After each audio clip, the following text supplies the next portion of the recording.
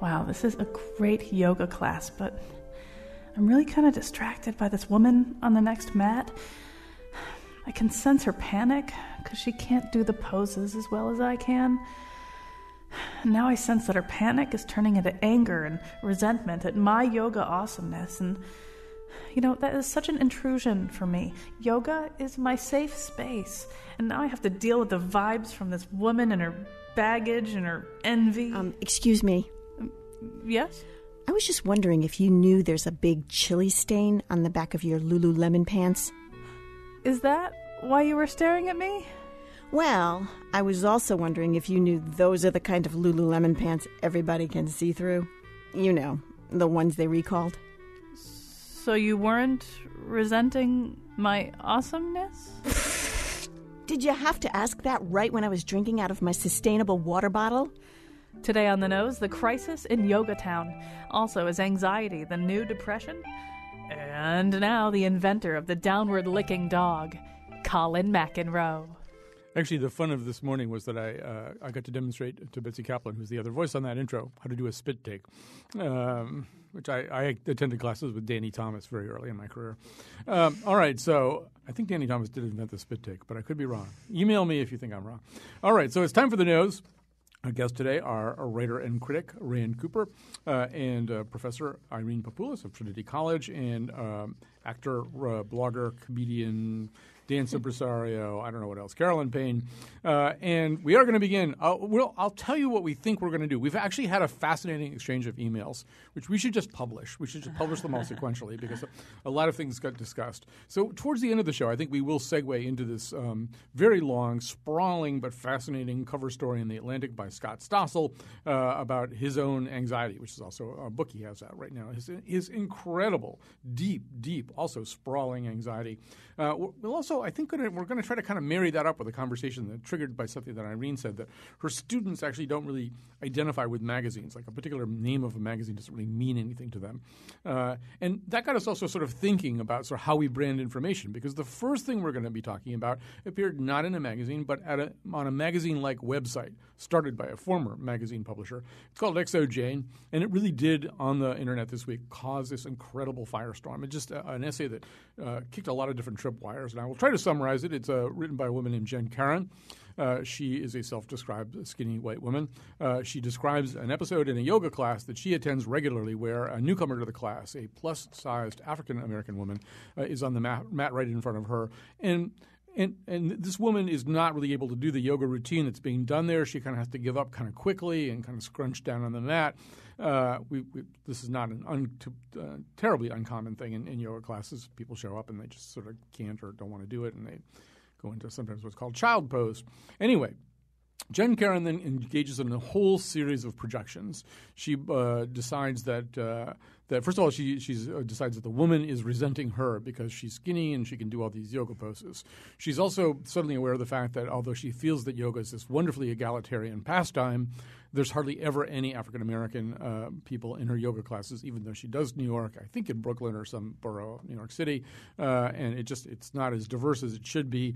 And her whole yoga practice that day is ruined because every time she looks at that woman, she has all these complicated feelings that she's being loathed, and maybe she even deserves to be loathed for various reasons. She concludes, I got home from that class and promptly broke down crying. Yoga, a beloved safe space that has helped me through many dark moments in over 6 years of practice, suddenly felt deeply suspect, knowing fully well that 1 hour of perhaps self-importantly believing myself to be the deserving target of a racially charged anger is nothing, is largely my own psychological projection, is a drop in the bucket, is the tip of the iceberg in American race relations. I was shaken by it all the same. This, by the way, is a really badly written piece. I mean, it may really get into some very interesting areas, but even just reading these sentences, you realize that there's some real problems that probably should have been fixed with the writing. But so I'm going to begin with Irene, just because Irene and I have been in a lot of yoga classes together, although I don't go anymore, but she still does. But I don't know. Did any of this? Obviously, a lot of people have objected to this piece and have just said Jen Karen's doing a lot of very weird projecting. Who knows really what that African American woman was going through or was thinking? On the other hand, in terms of sort of what yoga is and bodies and race and stuff like that, it's certainly got a conversation going. Yeah, I mean, I have two prongs to my reaction. One has to do with the race issue, and one has to do with being in a yoga class with somebody that's having trouble in it. So, but I think the reason it became, why did a not that well written piece in a site that's not that well known, at least as far as I know, I had never heard of xojane until a couple of days ago. Why did that become so popular? And I think it has to do with this, the way this woman sort of unwittingly articulated a feeling, a ridiculous feeling on the part of a certain population of white liberals that's just the way that she thought she understood everything that this African-American woman that she saw in her class was feeling and thinking and going through. And also she felt she wanted to help her.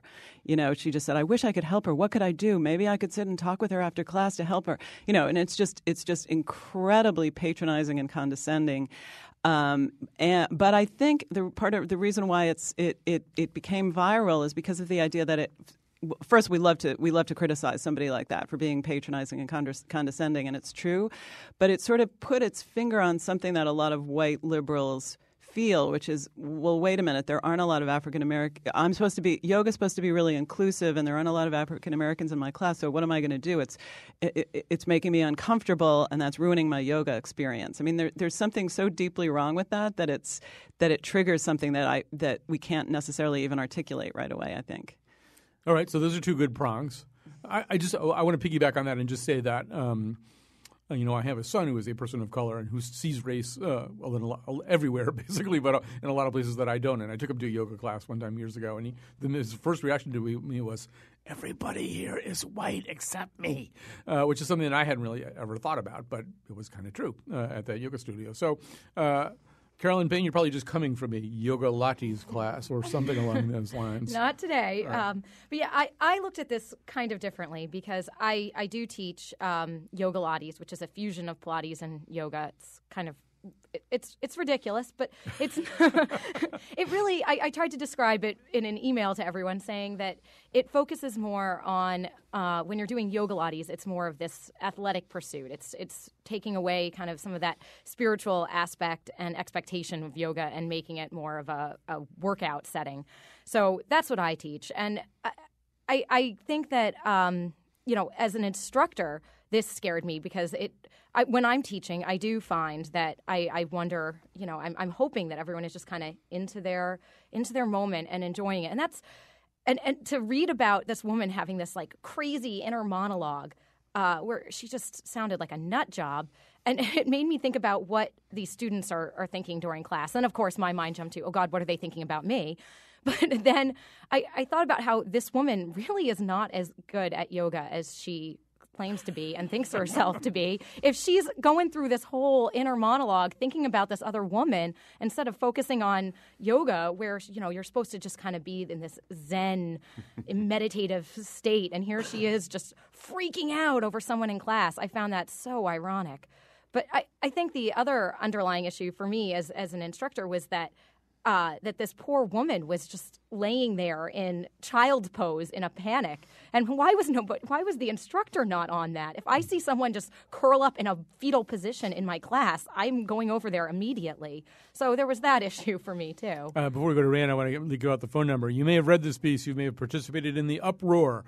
If you did or you want to, our number is 860-275-7266. Do call soon because we don't tarry on these topics all that long. 860-275-7266. We've already had a tweet at WNPR. Colin from Amy, who says, for such a peaceful, mindful practice, yoga is often creating an uproar. I believe this is because humans are involved with it. Anyway, the floor is yours, Rand Cooper. Well, 3 points. First of all, Carolyn's penultimate point, that is that there's a strange juxtaposition between the sort of Zen-like serenity that yoga is supposed to help you achieve and this woman's chaotic internal thrashing about reinforces a suspicion in my mind that this piece is in fact a joke. And its parody of liberal guilt was so extravagant that I really, 3/4 of the way through, decided, you know what, this is a brilliant farce, this piece. You don't think people really feel that way, the way that she articulated I'm not it? sure that they express it this perfectly. When she moves in her self-laceration from the specifics of her imagination of what this woman is thinking about her, then she goes on to feel guilt about the entire enterprise of yoga, a South Asian tradition, she writes, that has been shamelessly co-opted by Western culture as a sport for skinny, rich white women like herself. And then, but this is the sentence But that's true. This is the sentence that convinced me that this is a parody. I tried very deliberately to avoid looking at her each time I was in downward dog, but I could feel her hostility just the same. The egregiousness of these perceptions is so extravagant that I have to I think the most extravagant to me was the parody. tastefully tacky sports bra she was wearing. Right. That line definitely fit. I don't know, but I still I believe that somebody would want to articulate that feeling. I don't know. I mean, Well, it seems like a she lot. articulated in a way, and this is one of my other 2 points. I do have a personal. I attended one yoga class in my life, and I was that African American woman because I was so miserable being there. But decades ago, Tom Wolfe wrote his unforgettable essay, "Radical Chic," in which he sort of definitively skewered the pathology of limousine liberalism, of liberal guilt. And it's shocking to see if this is real. It is real. It's shocking to see such a pure recrudescence of liberal guilt, seemingly unfiltered by all of the backlash against liberal guilt that has been out there for decades. We get the pure thing. And I mean, just as a sort of point-by-point pathology of the contradictions of liberal guilt, it's interesting as a subject by itself. I can certainly attest, I hate yoga. And I hate it on many points, and I managed to avoid it for most of my life. But about 5 years ago, I did go to one yoga class, a beautiful place in Big Sur overlooking the water, where I was, as Woody Allen might say, then ruthlessly tormented for 2 hours by sadistic instructors. And I never went again. So I think I did. What did you call them? The child pose? What happens? Child pose. Child's pose. That's when you just sort of collapse. Well, But I think it's because of people like this that people grow to hate yoga. I think it's fair to say that it's this culture that somehow has now surrounded something that is so wonderful, and it makes people despise it, feel uncomfortable around it, and the body shaming issues alone. I mean, I'm a professional dancer and have taught fitness classes for like a decade, and I was body shamed in a yoga class. Like, What do you mean you were how? In what way? You mean you felt it? It was a clear. An instructor told me that I couldn't do a pose because I had a chest. She told me, "You're having trouble doing that because of your chest." And I was like, "Oh boy, wow. All right. Since I'm having so much trouble, I should probably just leave." I literally just wanted to get up and leave. I was so insulted, and it turned out I had nothing to do with that. It just that I just couldn't do that pose at that time. Over practice, I was able to then do the pose. So that instructor was clearly, but it's that body shaming, I think, is part of what ties into. Well, I don't know. Let if me this let me is- just read a couple of tweets here, too. Also, Diana's tweeting, "Is it wrong that this conversation makes me want to try the local yoga studio?" And Susan tweets, "Maybe she doesn't," talking about the author, "she doesn't live in a diverse area. My yoga class is very diverse here in central Connecticut." I don't know. I've been to a lot of yoga classes, and they tend to be not very diverse. Let me just sort of offer my own little observations about this. First of all, as Irene knows, I had a pretty serious yoga practice for about 5 years, 3 or 4 classes a week, many times in classes with Irene.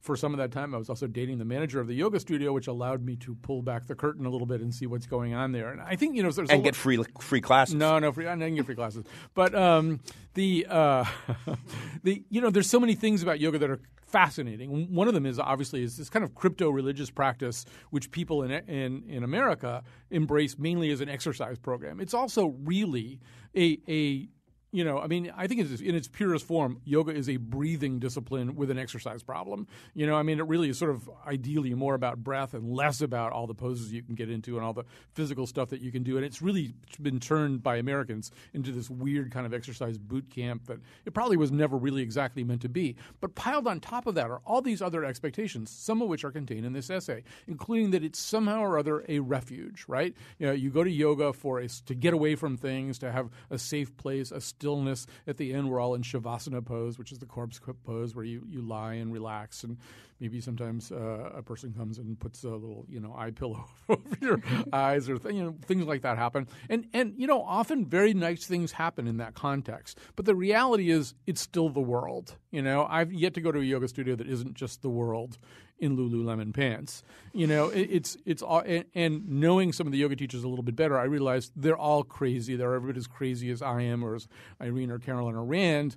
They're just nuts like the rest of us. And so we have a lot of expectations for what yoga can do for us, but really, except for the fact that it is. Oh, I have one last observation, which is there's a very, very popular site that's maybe run its course now, but it had a huge heyday called Stuff White People Like. Does anybody remember Stuff White People? Yoga was one of the number one things on Stuff White People Like. So other than the fact that it's a little bit monochromatic, to me, it kind of is just like the world, and expecting it to be different from the world is probably unrealistic. But there is. Can I just stick up for it too, though? Yeah. First, there is a perspective inherent in the philosophy of yoga that I think is really useful and interesting. And the problem is people don't necessarily get it.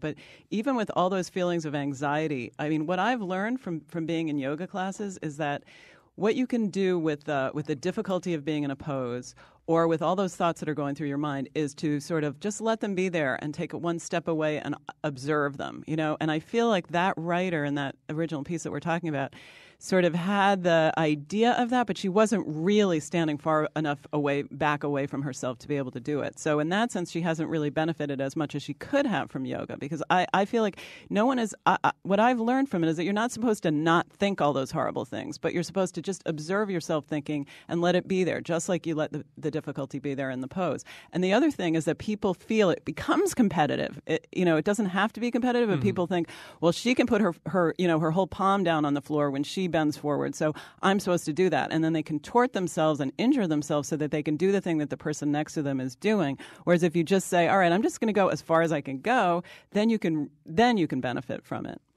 I agree with what Irene said about it.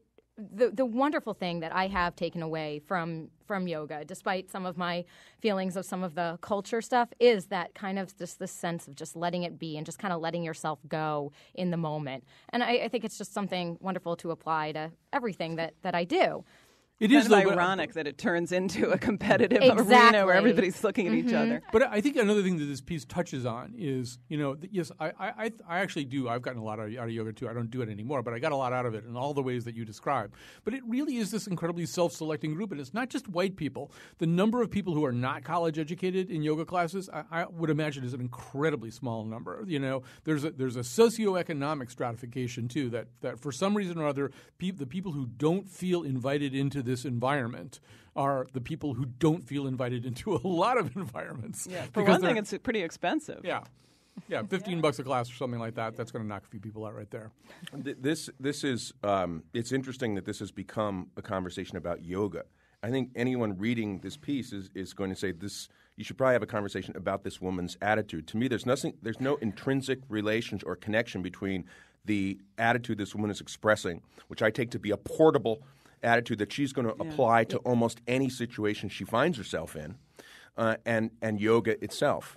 So, I mean, for me, my problem with yoga, and of course I was exaggerating to say I hate it. It's ridiculous to hate yoga, but just to pick up on a phrase Colin used, the crypto-religious aspect of it.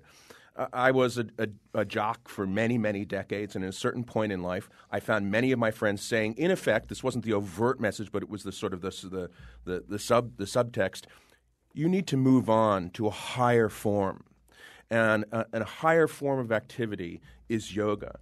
because what you've been doing all your life, all that brute, competitive, repetitive using of your muscles to score points and hit balls and so on, that really is a retrograde kind of activity. Yoga, however, offers you evolution. And I felt like this is the message. This is the crypto-religious message that I'm getting. And the more I got that message, the more I resisted it. And then when I finally... It was subtle, though, right? No one actually explicitly said that to you. And that made right? it worse. And that made it worse. So then when I finally did get there, in yoga, presumably it was too late for me. I mean, all these movements I was supposed to do were excruciatingly painful, not unrelatedly. You see me carrying a cane right now. But I think, there's that. And maybe that ties into this effete, highly educated, sort of a profile that you're describing. Well, this young woman does seem like she might be one of Hannah and Marnie's friends on Girls, right? I mean, she's got sort of this almost. I can understand why you might have thought it was a humor piece, because it's an exaggerated level of guilt and projection. You know what we should do? We should take a quick break here. We want to come back. We're going to sort of segue from there to Scott Stossel's anxiety piece, but I think we might have a little stop on the way where we talk a little bit about sort of the vehicles for delivering these pieces. Xojane and the Atlantic. She says with an evil glee, my yoga teacher hates me. She hates me.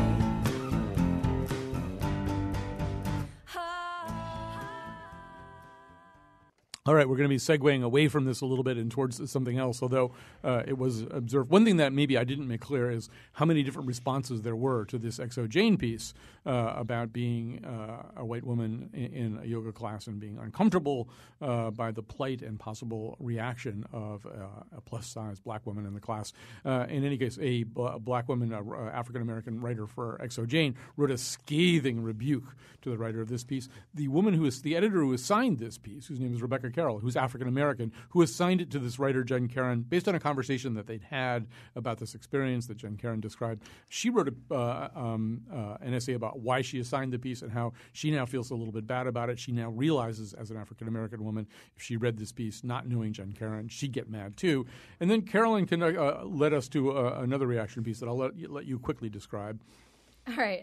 There was a reaction piece that took this writing style and this scenario and kind of flipped it around. And it was about a African-American woman reacting to a skinny white woman showing up in her twerking class. And it was, I know Irene got a kick out of it too. I had sent it around via email, and I'm sure Colin will make it accessible for everyone. Yes, I will do my best. Yeah, no, it's in the short time that this piece has been up online, it has already occasioned at least one parody. That one. All right, so what we're going to do is kind of segue a little bit over to an article that maybe many of you saw. It was the cover story in the Atlantic.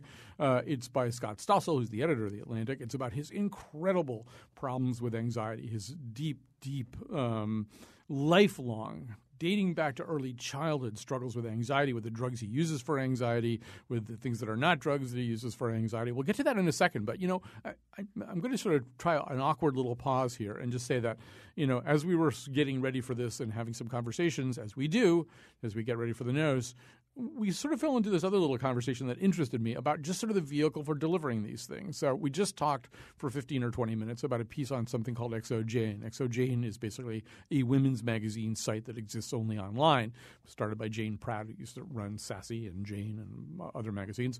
But it's, it's exclusively online. Now, Irene, just by chance it was that you were handing out a piece that you wanted one of your Trinity classes to read, a photocopied piece from Esquire. I'll let you pick up the story from there. All right, so I was handing it out, and I said, let's think about the context of this essay that I'm handing out. It's Esquire magazine. So what do you guys know about Esquire magazine? And I was met with blank stares. And these were not first-year students either. It was sort of a mixture of students. And one person said, "Oh, I think I might have seen that on a newsstand. Yeah, isn't that kind of like Newsweek?"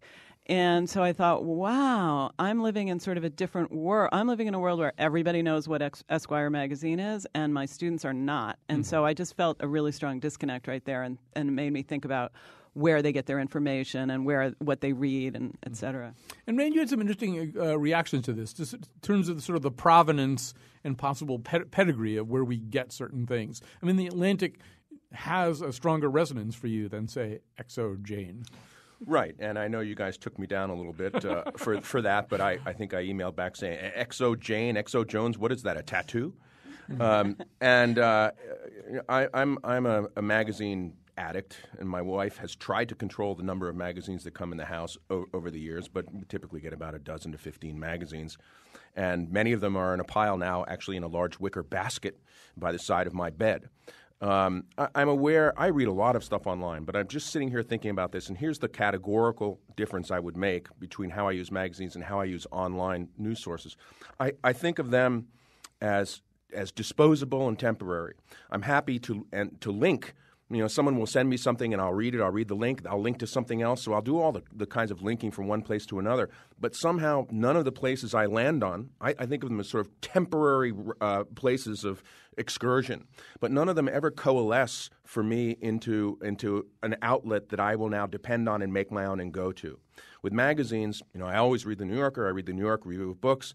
I read The Atlantic. I have a number of magazines, and I will go to them to find out what I want to read and what I want to be thinking about. With the web, so far for me, and it's now been years, it's probably never going to happen, I don't use the web that way. I almost use it, upside down. I read lots of stuff on the web, but all from these places that I consider they're probably temporary. They're not going to be here next year.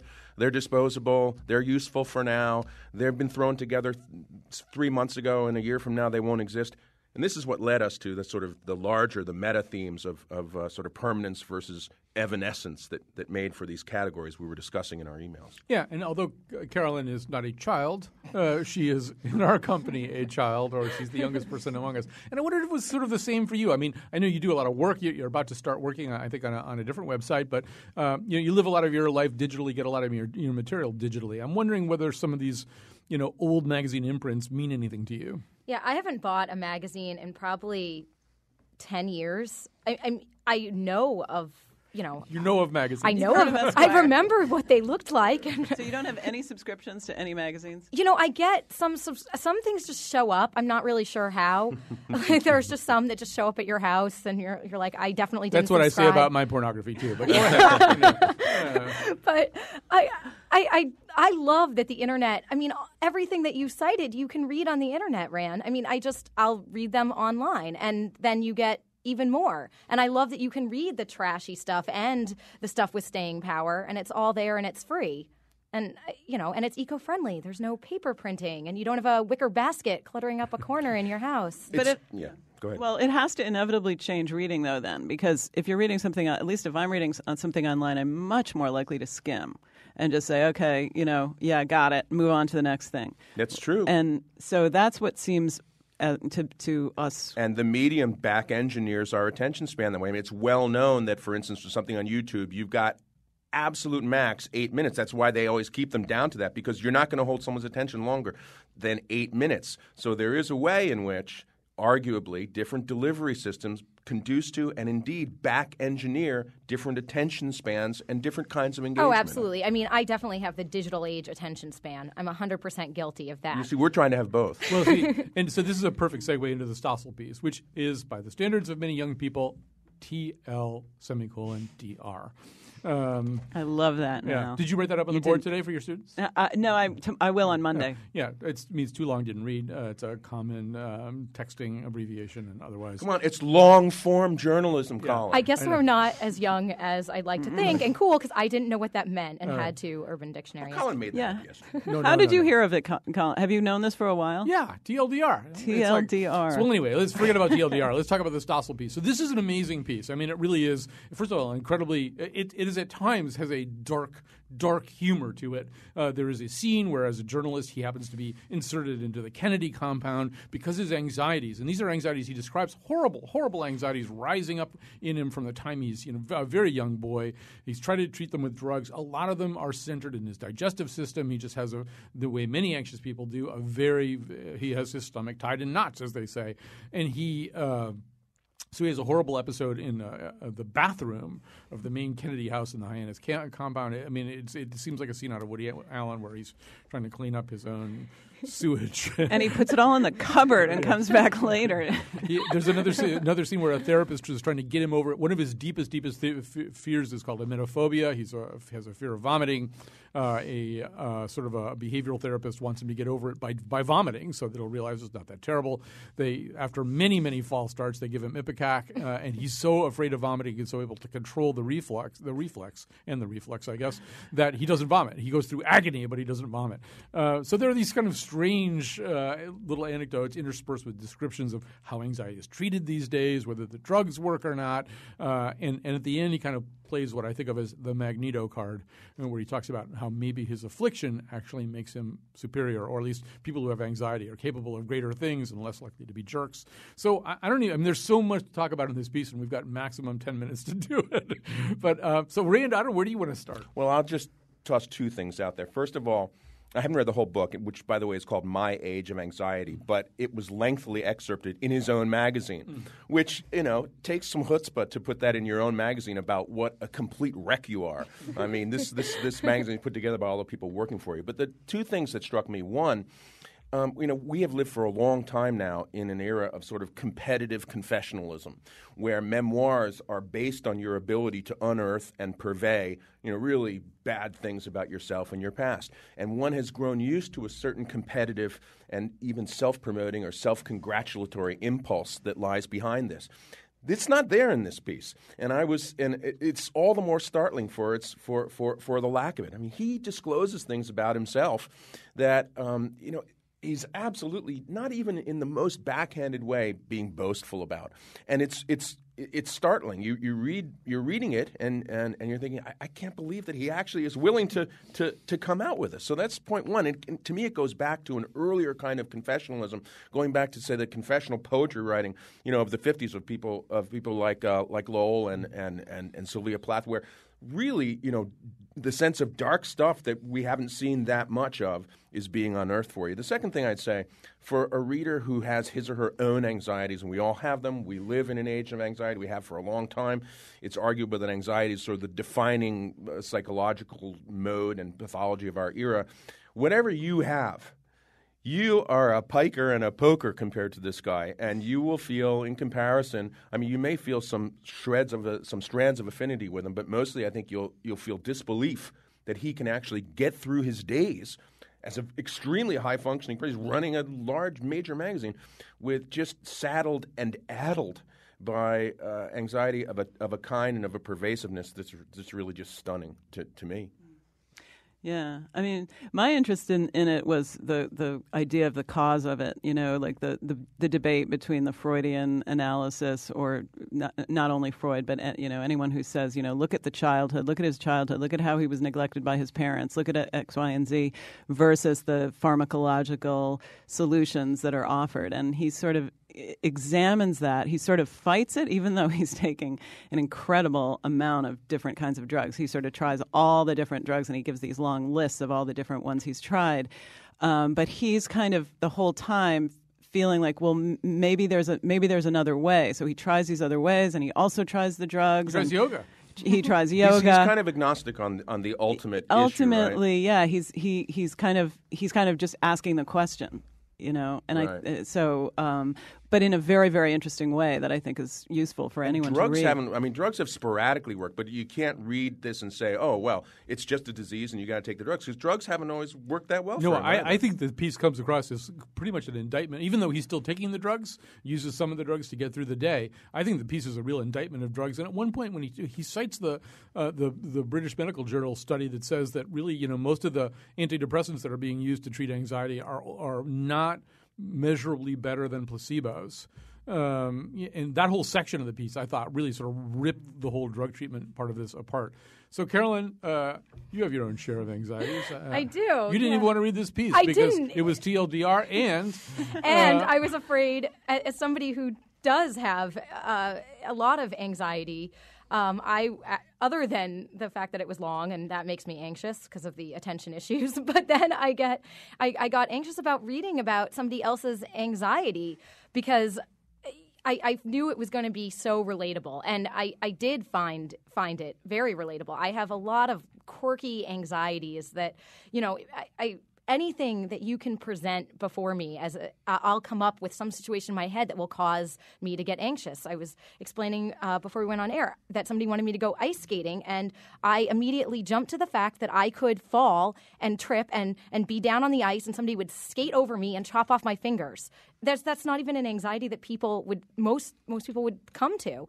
So in reading this, I actually really quite enjoyed it. I found it – I like reading about other people's anxieties because it makes me feel more normal to have these kind of anxieties. Mm-hmm. And I also like that he did kind of come to this no conclusion. And I also related where he said how he thinks the anxieties are kind of what gives him power. I think that my anxieties kind of is what led me to turn to humor and kind of made me who I am as a performer. So much to say about this, and by the way, our number 860-275-7266, 860-275-7266. Yeah, that's one of the. I also wondered about whether or not he's actually also tapping into something that's going on right now. In some ways, the symbol of, say, the early 1990s, although I may not have the date on this exactly right, was Tony Soprano, a mobster on antidepressants, right? And Tony Soprano, mafia guy taking Prozac, and today, and depression and the fact that everybody you knew was on Prozac was, very much the conversation in the 1990s. And I'm not alone in thinking this, and it's a little bit borrowed from Stephen Metcalf at Culture Gabfest. But I do notice this. I mean, the New York Times has a blog section on their called Anxieties, right? They have a whole Anxieties blog, which invites all kinds of wonderful writers to write about their various anxieties. And just if orange is the new black, I'm wondering whether anxiety is the new depression too. Whether this is sort of, it's not a new thing. I mean, Woody Allen kind of just embodied it in the sort of, say, 60s and 70s. And so maybe anxiety's back. I think so. I mean, if I think of my students are a lot of times I see them, sort of obsessively looking at their schedules and thinking, okay, what am I going to do now? I'm going to do this, and I'm going to study this then, and I'm going to do this now. And so there is, much, much more anxiety around than lately, don't you think? I agree with that, but when I think about Stossel's book, to some extent, those anxieties and the steps, including the pharmaceutical ones that we take to cope with them, can be presented and are presented often as sort of unfortunate but inevitable byproducts of a certain kind of high-achieving, very contemporary lifestyle. Oh, the world is screwed up. Well, I am a little bit too. Oh, I'm living this sort of funky, high-driven, creative, urban lifestyle. Of course, anxiety goes along with it. There's a way that it's part of the package. That's not what Stossel's writing about. Stossel's writing about being so afraid of cheese that you can't go in the room where cheese is on the table. Turophobia is the name of that, by the way. Yeah, I can't believe that there's a name for it. The fear of cheese. Without what? You can't go in a room where there's cheese without what? What would happen to him? Go brandish some Gruyere at Patrick Scale. Seriously, he has turophobia. Really? He has without it? Then, wow. Part of the answer to that is then without invoking an even deeper set of anxiety-producing phobias you have, because if you see the cheese, you think I might get sick. And I have this ometophobia, which is the deep-seated fear of throwing up, even though I haven't thrown up in 27 years. And he recounts the number of days it's been since he threw up, since he last threw up, but he's been living in mortal fear of it. So as his way of coping with these situations, including public speaking, that's one of them. The guy's a pretty high-profile journalist. Is as he approaches, the podium, he's literally quaffing scotch.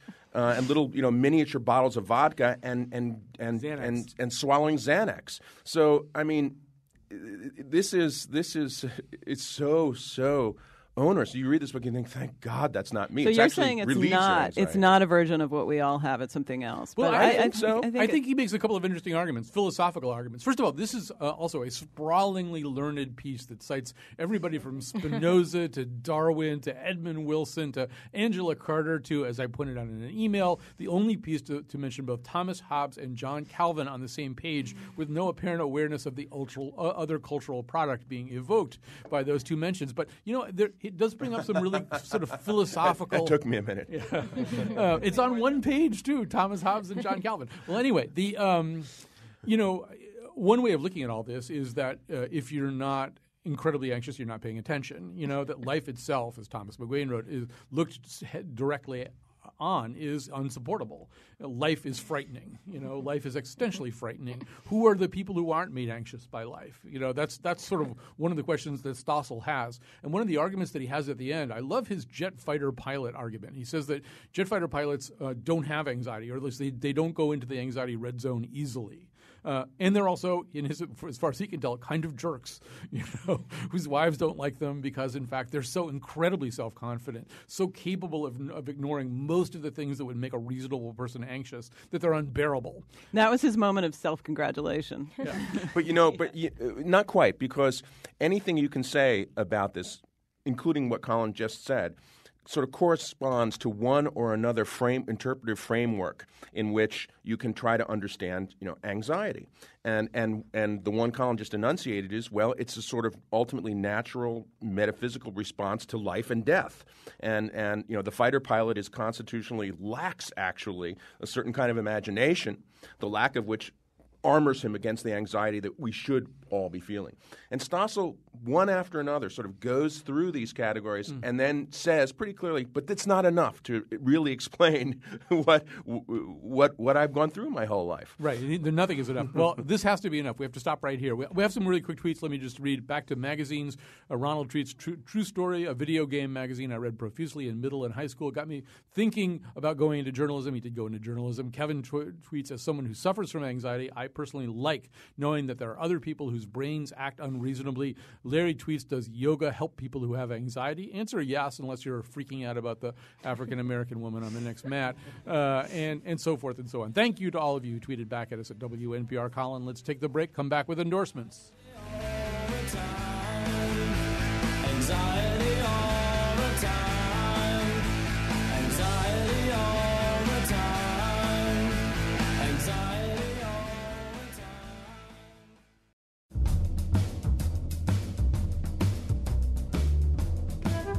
Ooh, wait a minute. Are there people who are not afraid of throwing up in public? Today's show is produced by Betsy Kaplan and me. Our interns are Jane Ashley, Skylar Magnoli, and Catherine Pikus. Greg Hill tweets for us at WNPR Colin, and Katie Tolarski is our executive producer. The part of Bill Curry was played by Hugh Grant.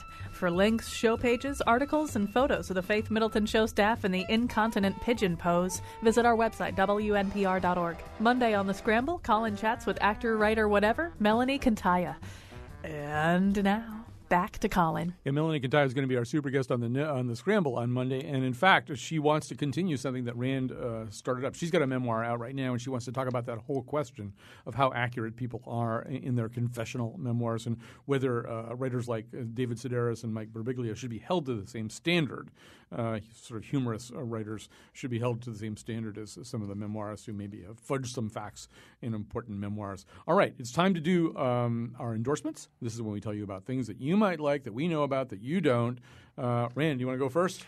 Sure. A couple of movies. I was going to speak a bit about the film Her, but you've already done a whole show on it. But I would say if you're sort of cleaning up Oscar-nominated films that you haven't seen, go see Spike Jonze's strange, futuristic, romantic comedy called Her, about the love affair between a man and his computer operating system, played respectively by Joaquin Phoenix and Scarlett Johansson. Thank you. My two-word review, anyhow.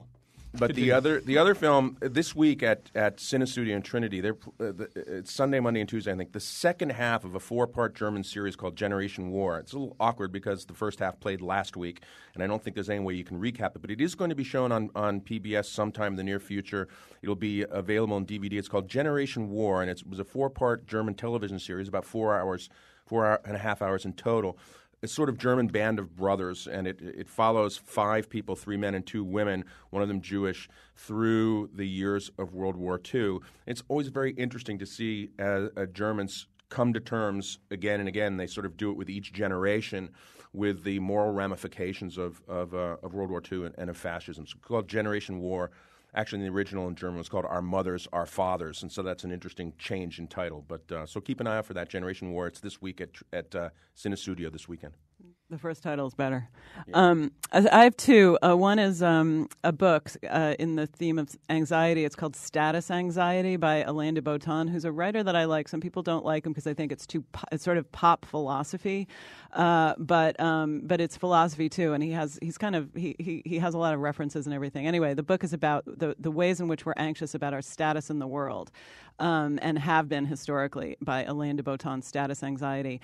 And second, I've been thinking about Facebook and I always try to think about my Facebook site as a place where I can actually be entertaining in some way, and I can never do it. It doesn't really work out too well, but I'm just thinking about Jacques Lamar's Facebook page, and I think it's so great. Everyone it's just good for a laugh on a daily basis almost, and he writes little things and little funny things and etc. So Jacques Lamar's Facebook page, I'm endorsing. You're telling everyone to go onto Jacques' Facebook page.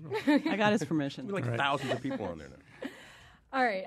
My endorsement is to read those fun things online, like xojane. Go to those websites and like my blog, Cheese and Wine.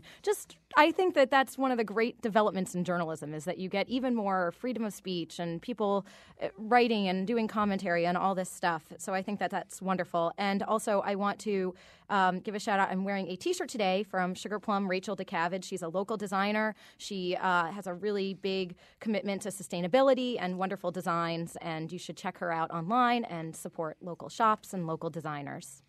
All right. I've got a few. First of all, I want to do something a little bit unusual, and that is to say happy birthday to somebody. When I worked at The Current, for 20 years I was full-time at The Current. Everybody knew on The Current staff that the best natural writer there was a guy named Owen Canfield. He read about sports, but Malcolm Johnson used to say that was the big problem with Owen. He was the best writer here, but he writes about sports. He wrote these family columns at the time of Christmas that became a tradition here in central Connecticut, to read Owen Canfield's Christmas morning column. Anyway, Owen, wonderful writer, turning 80 today. Happy birthday, Owen. Andre Balaz, a wonderful piano player, will be at Japanalia tonight. I'm going to be there to see Andre Balaz. Those of you who heard Kate Callahan sing on our show on Wednesday will want to know that Kate will be, as she often does, performing with Andre.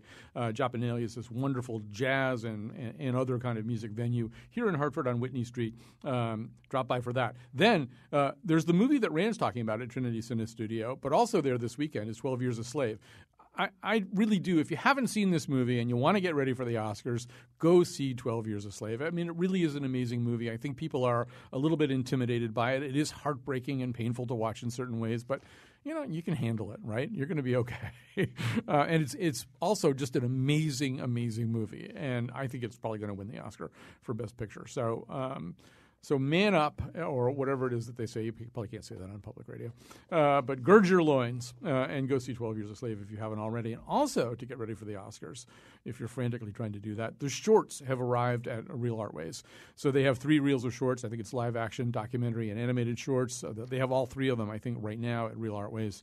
So the scheduling is a little complicated, but once again, it'll allow you on Oscar night to have partisan feelings about certain short subjects as opposed to just sort of not listening when the awards are given out. So anyway, those are my recommendations. Andre Balaz tonight at Japanalia. 12 Years a Slave when you're not seeing Generation War at Trinity Cine Studio, and the shorts at Real Artways. It's getting to be time to go, except I can't see the clock in there. How much time do we actually have? It's 5:00. No, that can't be right. We have about 2 minutes. 2 minutes left. So I want to thank everybody who helped out here today. Carolyn Payne. Oh, by the way, I should say that Carolyn's blog, Cheese and Wine, the wine is spelled W-H-I-N-E. That will help you find it. And Irene Papoulis from Trinity College, and Rand Cooper. And joining us on Monday is Melanie Cantaya. She is going to join us for the Scramble. We have a super guest every Monday who gets to pick the topics. We kind of have reversed the process of public radio. So she'll come on. She'll tell me what topics she wants to talk about. I have some hints about what those are. So join us for that next week and a whole bunch of great shows. Thanks again to Betsy, Wolfie, all of our terrific interns, and we'll see you next week. Let's play us out. Do we have Grayson Hugh today? I see you on the radio, oh Lord, down on Colin McEnroe. That's right.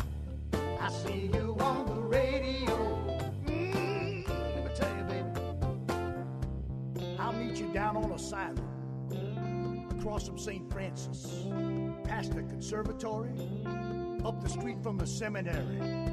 You know, it's a very, very, very cool place to hang out. Yeah. It's cozy, like a Cracker Barrel. Yeah, we all be laughing, talking, joking, talking about this and talking about that, and talk about everything as a matter of fact. Oh, yeah. Talk about Torrington, Vernon, Danbury, Waterbury, Alderberry, Woodbury, hitting on New Britain, Vernon, I already said that one, Avon, Farmington, yeah, yeah, yeah, yeah, yeah, yeah. On the radio. See you on the radio. On the radio, baby. You and me talking, laughing down on I'm Kyone Wolf, and I'm going to try that Bikram yoga. It's like hot yoga. It's a lot like regular yoga, but with me in it. Come on. Sorry, Betsy.